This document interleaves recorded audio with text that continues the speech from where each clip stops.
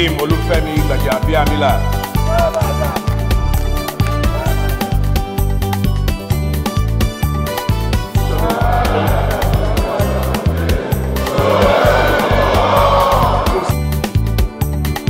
God bless you all.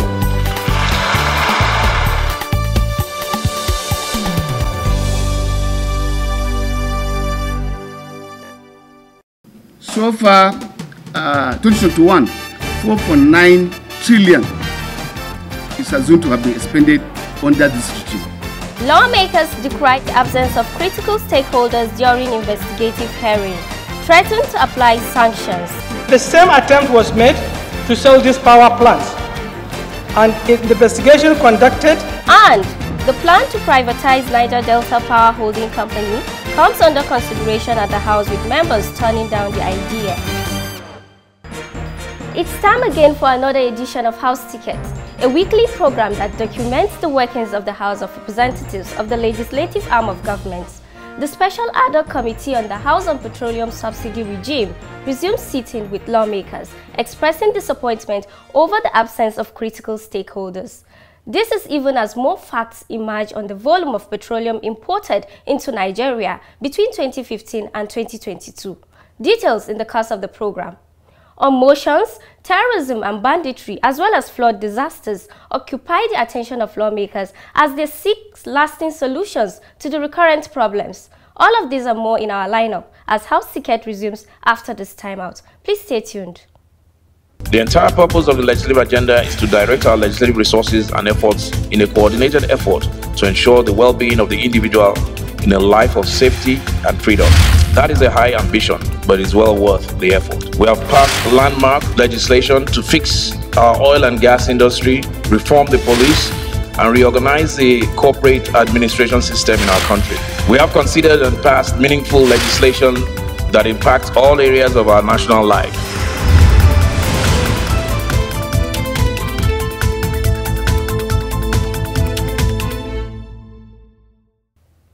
On Tuesday, 19th July 2022, when the House resumed from Salah break, plenary did not hold as the House lost two of its members in the persons of Representative Jude Ise Idehe of Edo State, representing Ego Ikpogba Oka Federal Constituency, and former member Representative Jibrin Satumari of Borno State, who represented Askira Uba and Hawul Federal Constituency. Plenary was adjourned after a minute's silence was observed in respect of the late lawmakers. Rest in perfect peace.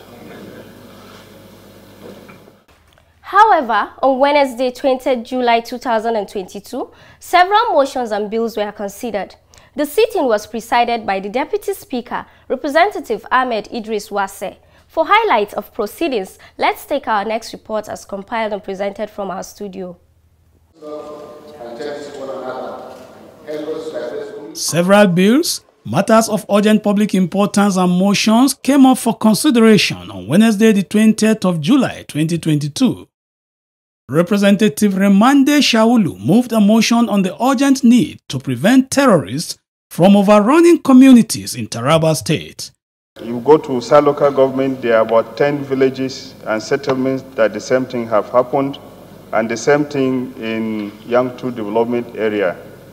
The House further notes that in the latest attacks, the terrorists were led innocent and defenseless people, and they moved freely from Takum to Usa, shooting at motorists and pedestrians.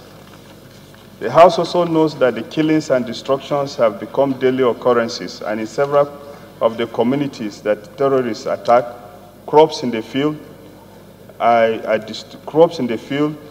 houses, including places of worship, are sometimes set ablaze.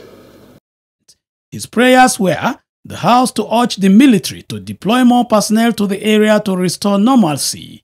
Further called on other intelligence agencies to collate the intelligence mechanism for stemming the tide of violence in the region.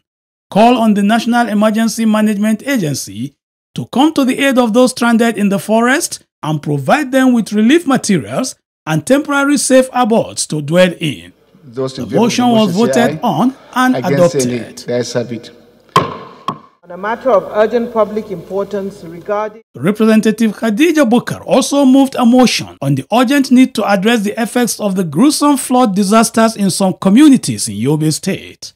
On Sunday, 17th July 2022, there was a heavy downpour which led to excessive flooding in Gulani and Gujiba local government areas of Yobe State.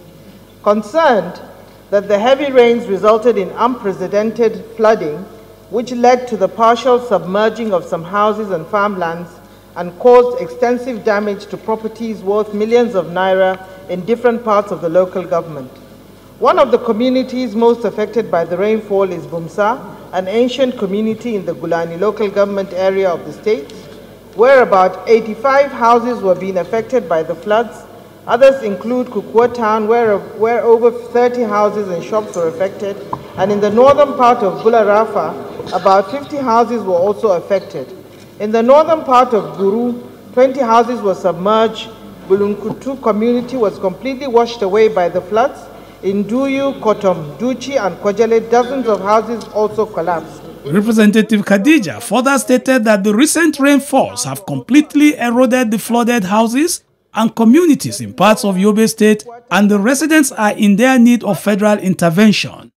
The motion called on the National Emergency Management Agency, Ministry of Humanitarian Affairs and Social Development, as well as other relevant agencies to ensure that the affected communities receive the necessary aid. The prayer was adopted. Against any, there is a bit. In another motion, Representative Magajida Aliyu alerted the House on the need to halt the privatization process of 5 power plants under the Niger Delta Power Holding Company. The same attempt was made to sell these power plants, and in the investigation conducted during the 2021 resolved that these power plants are not to be sold. Further recall the attention of the Board of Directors at its 46th meeting on 23rd April 2020 to withdraw the approval of NCC date 21st April 2021 to proceed with sales of the 5 power plants was discussed. The federal government budget, to fund the federal government budget deficit, given the negative impact of COVID on the nation's economy, although the assets under consideration do not belong exclusively to the federal government, but to the 3 tiers of government. Ordered that the federal government insists to proceed with the sale of this asset, despite the fact that the consent of the other shareholders, state and local government, the appropriate legal framework and policy to apply relating to the procedure of the disposal of this asset by the federal government and agency, given the joint shareholding of the state and local government, have not been resolved. Lawmakers contributed to the motion, even as amendments were proposed. This is a company that has a shareholding. If federal government wants to do anything with its assets, that is fine, but they should do it with regard to their own shareholding. They should, if they want to dispense of the assets, they should dispense with it and let the co-shareholders have the right of first refusal so that they can fund whatever they want to do. The House, in its resolution on the motion, called for proper auditing of the NDHC, as this sale will jeopardize the interests of the shareholders. Further called on the Bureau of Public Enterprises to desist from the intended sale of the 5 power plants and ensure compliance. From the other paper came a motion on the need to address the shortchange against Bayelsa State in the skilled recruitment by the Transmission Company of Nigeria and other ministries, departments and agencies of the federal government. It stood in the name of Representative Prayer Oseke. Only a few of such successful applicants are from Bayelsa State, despite the many eligible qualified applicants from the said state.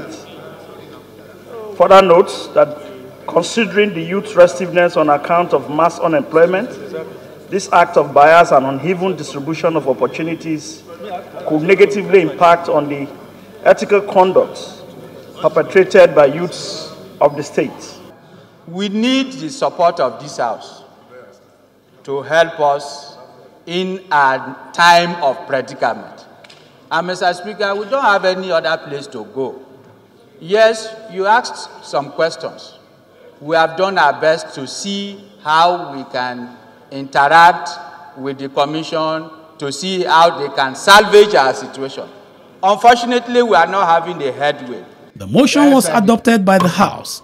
I rise this afternoon. Still from the other paper, a motion on a call on the federal government to address the devastating flood disaster in Darazo town of Darazo, Ganjua Federal Constituency of Bauchi State, moved by Representative Mansour Manusoro. In Darazo local government area of Bauchi State, which destroyed more than 200 houses, sources of livelihood and farmlands.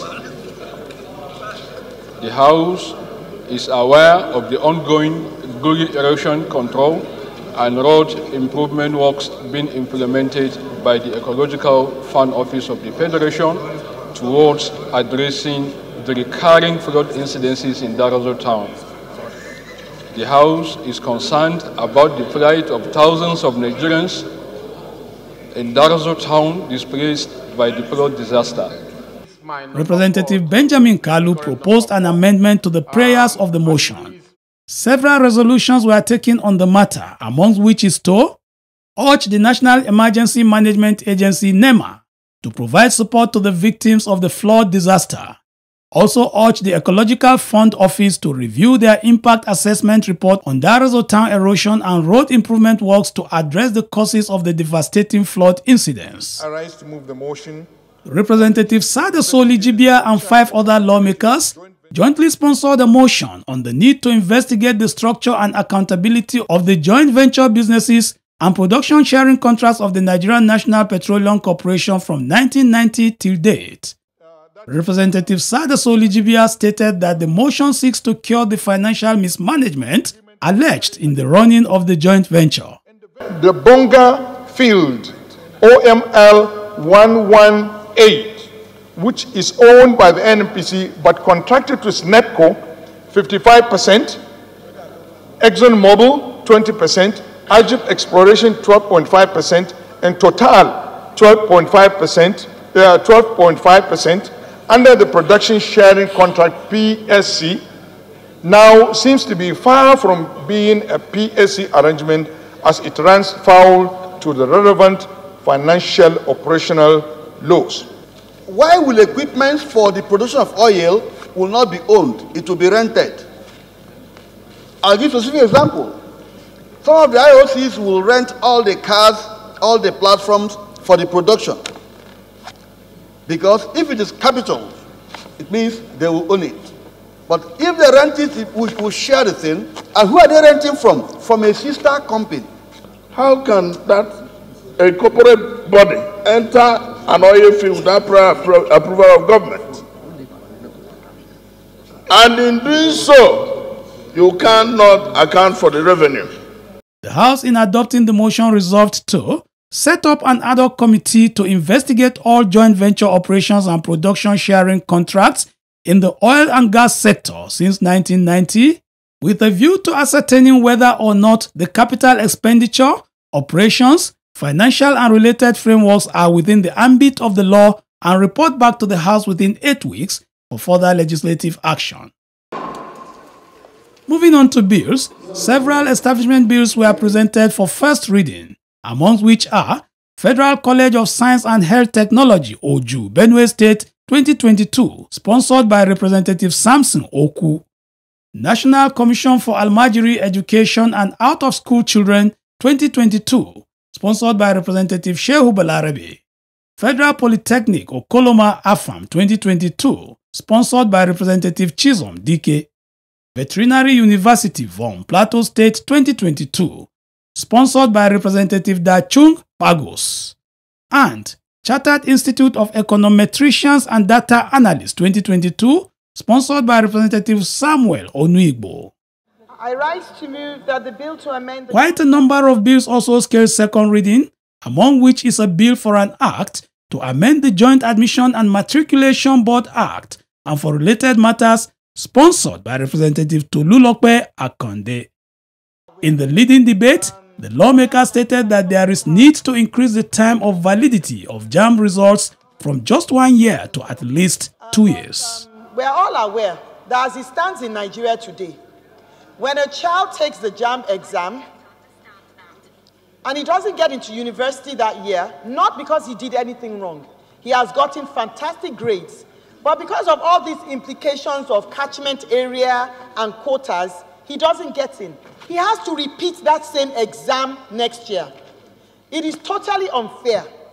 We are sacrificing the future of our children on financial justification, because usually the justification that JAMB comes up with is that it's revenue generation for them. Now, that is aside. When you look at the number of students that apply for university every year and the number that get in, it is definitely not their fault. So why should they be penalized? Everywhere in the world, there is no such exam that is valid for 1 year. Her amendment should be very purposeful and directful and defined, so we know exactly what she intends to amend in that bill she seeks to amend. Because that JAMB law seeks to regulate and modify mode of entry into the universities. We must know that there is a difference between entry examination and terminal examination. JAMB is an entry examination. You sit for JAMB with the purposes of gaining admission into a university, into a polytechnic, into a college of education, with a view to earning a terminal qualification. The Deputy Speaker, Representative Ahmed Idris Wasi, called for calm as the intention of the bill is apt. And for one reason or the other, they are not able to gain admission, even though having satisfied the minimum requirement. And it's because of that for those unforeseen reasons, that those who have now obtained the minimum entry be now allowed to be used in the next examination. There is loss of revenue. Our poor parents that suffer to pay for these children should also be looked into. The bill was voted on, approved, and referred to the House Committee on Basic Education and Services for further work.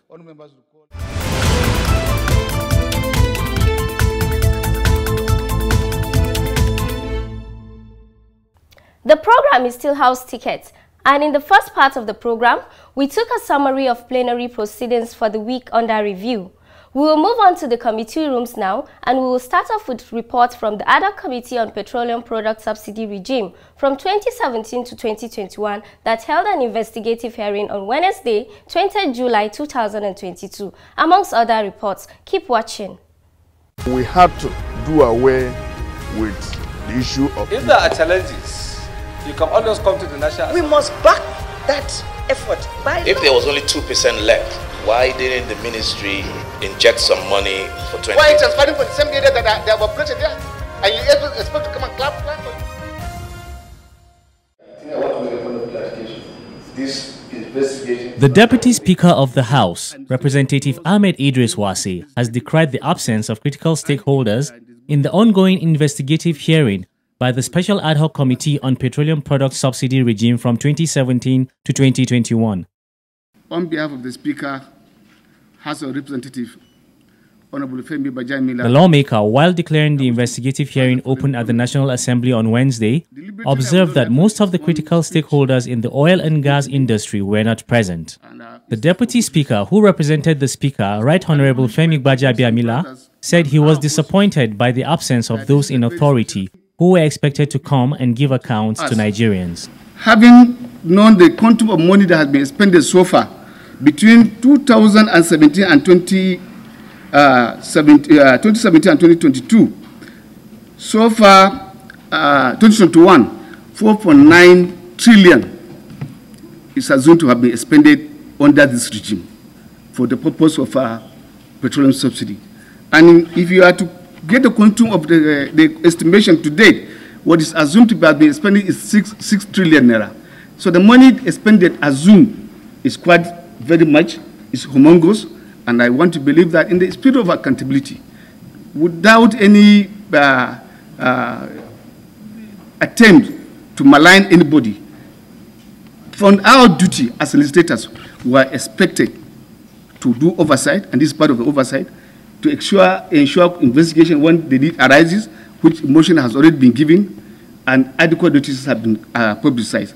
I would say that I am displeased by the even attendance of those who are within the field. That is the beginning, I thought, of what you should have hammered on. The Deputy Speaker charged the Special Ad hoc Committee to ensure that nobody is spared or made to feel that he or she is above the law.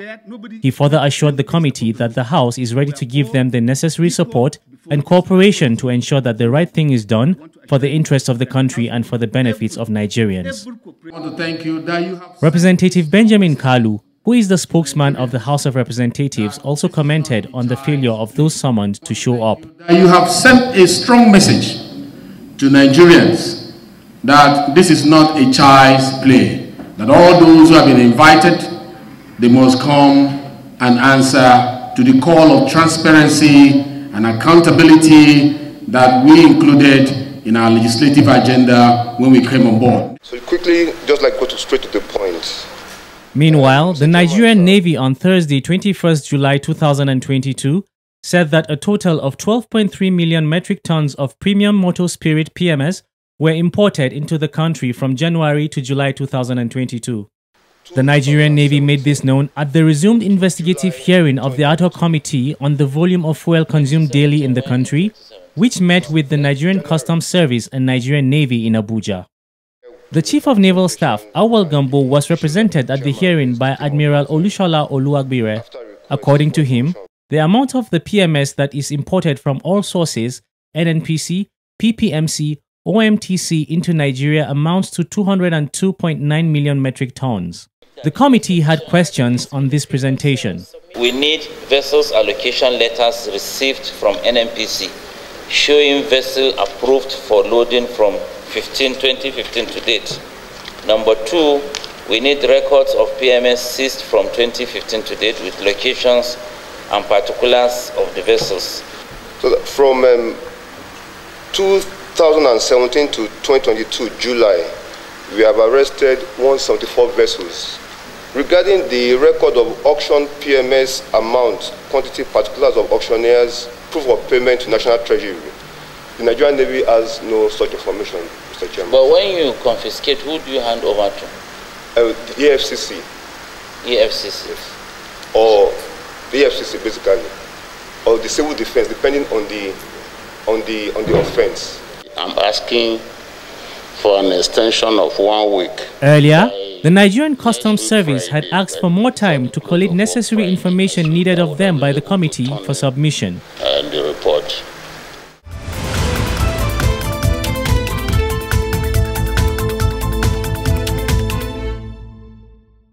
Before we go, we have a message from Dachung Yang from Jos, who sent in an SMS via GSM number 08036210052. His message reads, I just want to ask about the number of members of the House of Representatives that form the quorum for a sitting. I have been watching on TV and most of the time, most of the seats are not occupied.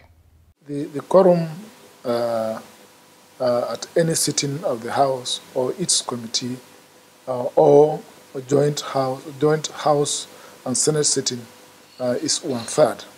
If at any time it is observed by a member that a quorum has not been formed, the attention of the Speaker would be drawn by such a member, by any member to that effect, and a head count will be conducted immediately to ascertain the number of members in attendance. However, most of the time, you will see that there are fewer members. It's not because members have not attended.